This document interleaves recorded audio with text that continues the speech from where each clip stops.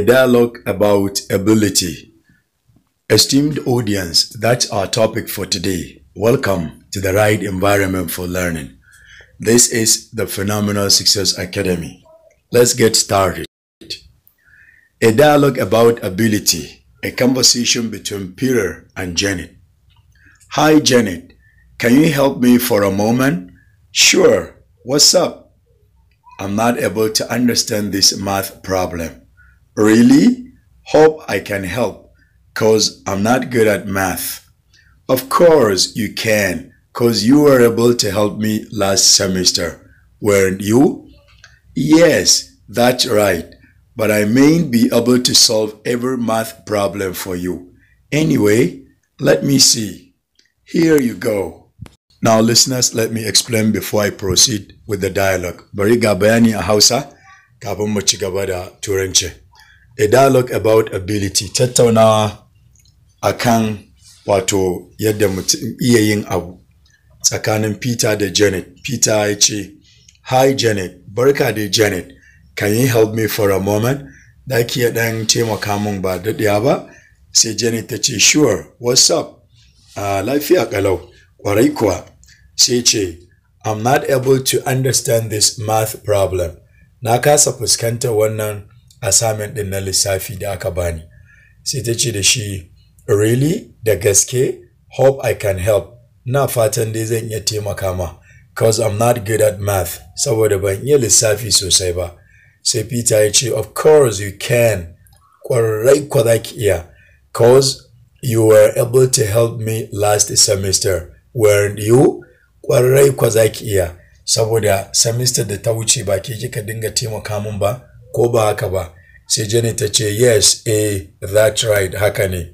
But I mayn't be able to solve every math problem for you. Amma bai zama lalle na iya bi ma bayani ko na iya samar ma ansar kowanne assignment na lissafi da aka baka ba. Anyway, kai, let me see, bari na gani. Sai Peter ya ce, Here you go. Gashi, karbi. Wannan daidai yake da take it, karbi. Now listeners, the dialogue continues in English. Interesting. Are you sure you're not able to do this? It's simple. Yes, that's why I need your help. Okay, after I explain this, you will be able to do it without any problem. Great. So what's the answer? Don't be in a hurry. Can I have a few minutes to think? I need to study the very question first. Sorry. Go ahead. Well, listeners, that's the end of the dialogue. Now comes the explanation in Hausa. Da Janet ta duba assignment din na lissafi sai ta ce, Interesting. Abun sha'awa. Are you sure you're not able to do this? Ka tabbata ba za ka iya wannan assignment din ba? It's simple. Abu ne mai sauki. Sai Peter ya ce, Yes, that's why I need your help. Ba zan iya ba, shi yasa nake buƙatar taimakonki.